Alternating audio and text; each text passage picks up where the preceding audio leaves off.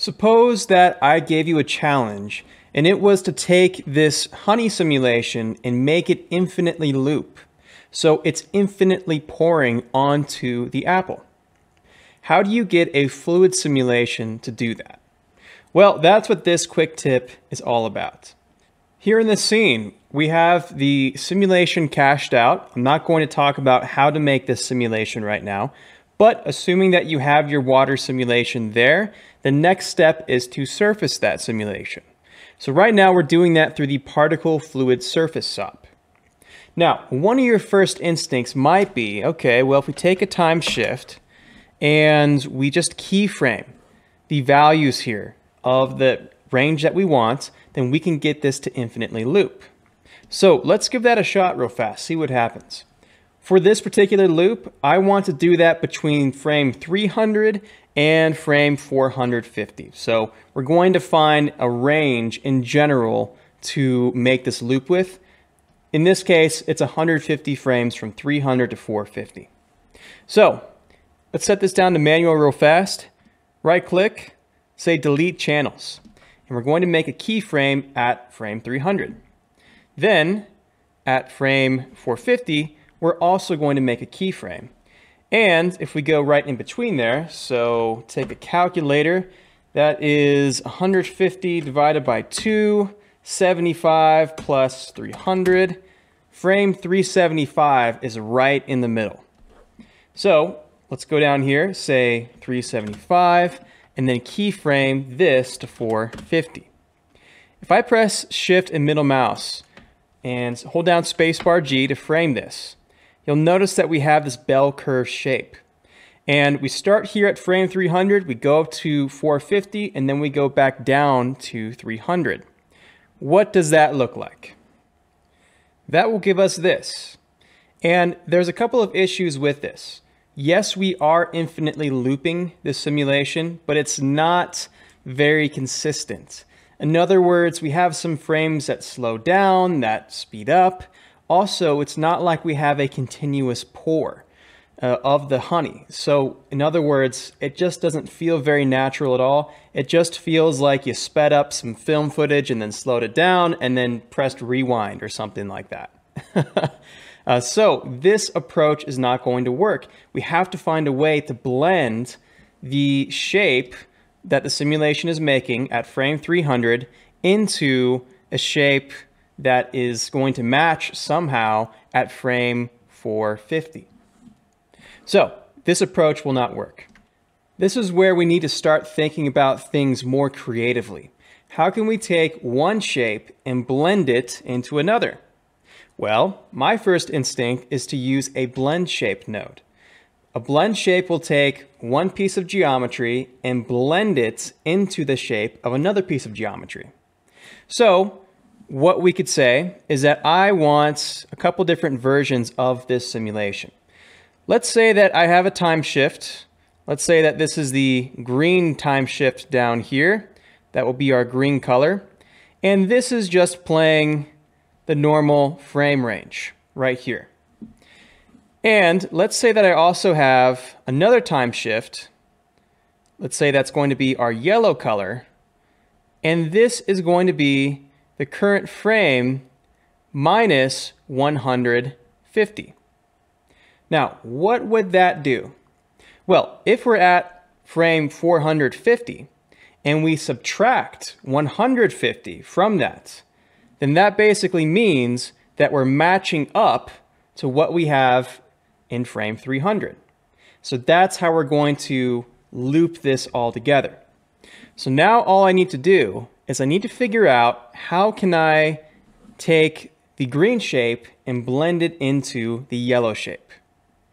Well, there's a node for that we're going to use, and it's going to be the sequence blend node. So this S blend node down here.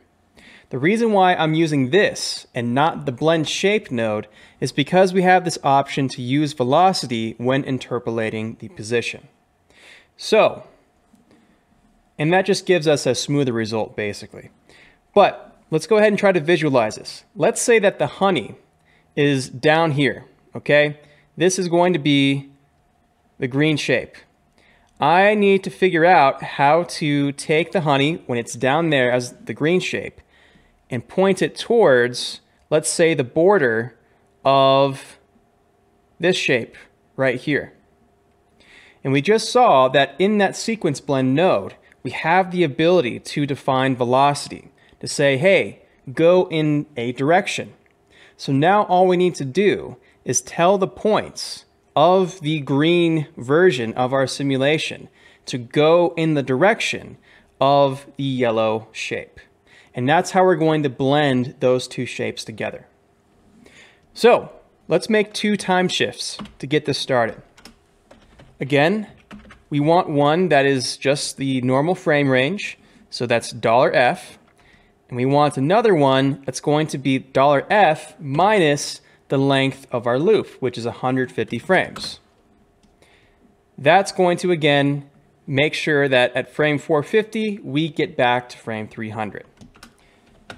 Let's create a sequence blend and tie these 2 guys together.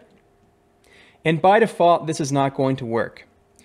If I go to the surface preview and we have this mesh, and let's say that I try to blend over to the other one, it's going to really glitch out like this.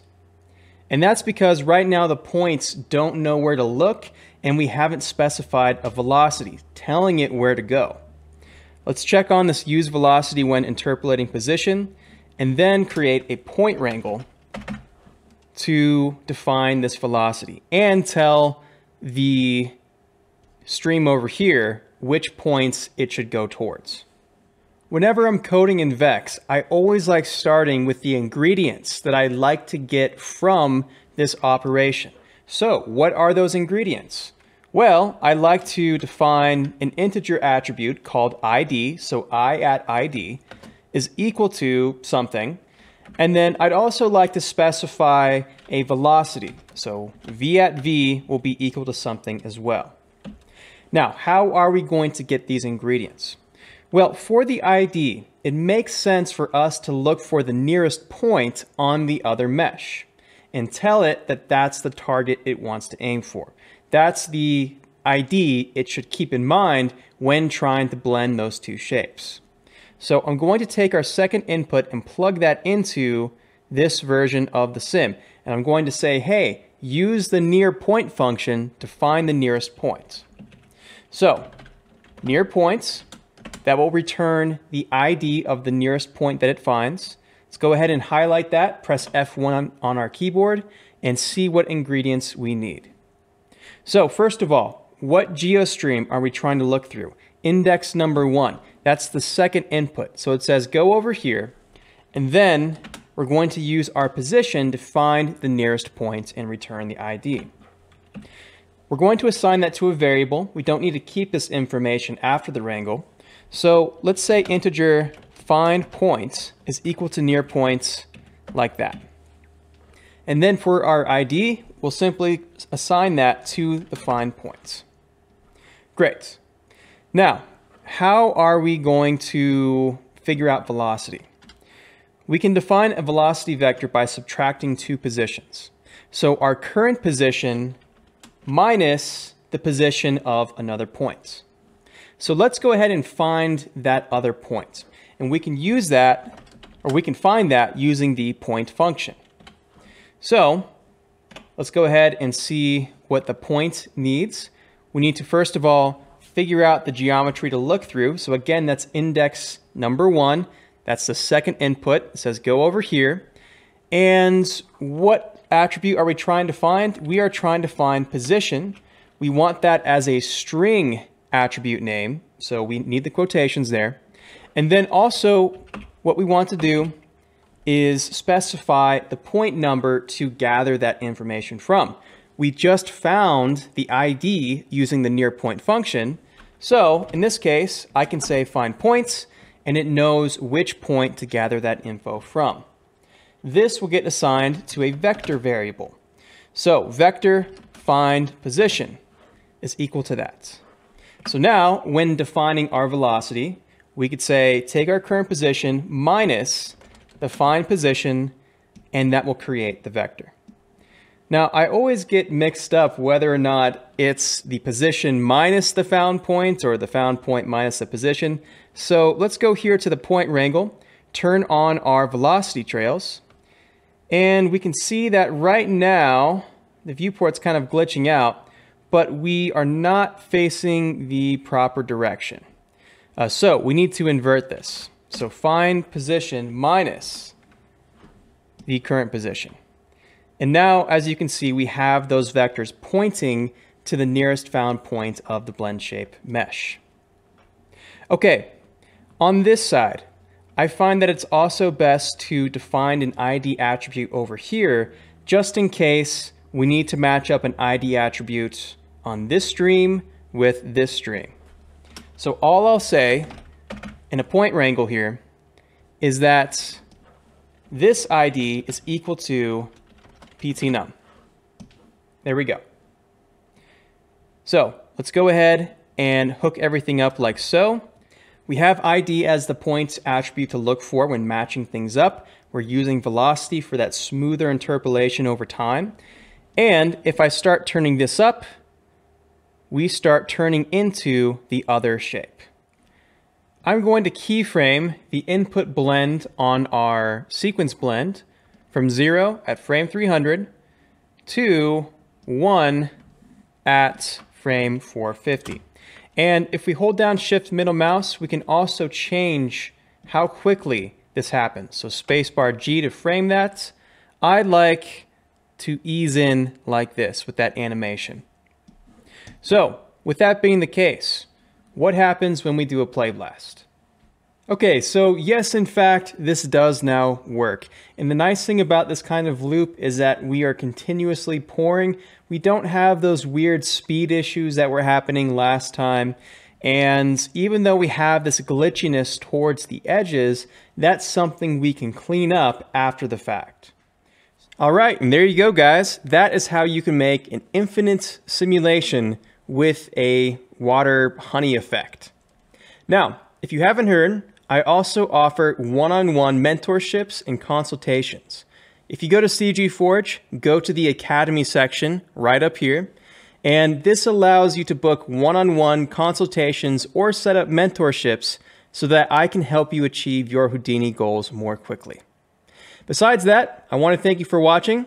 I hope that this sparks some fun ideas for you, and I hope you have a great day.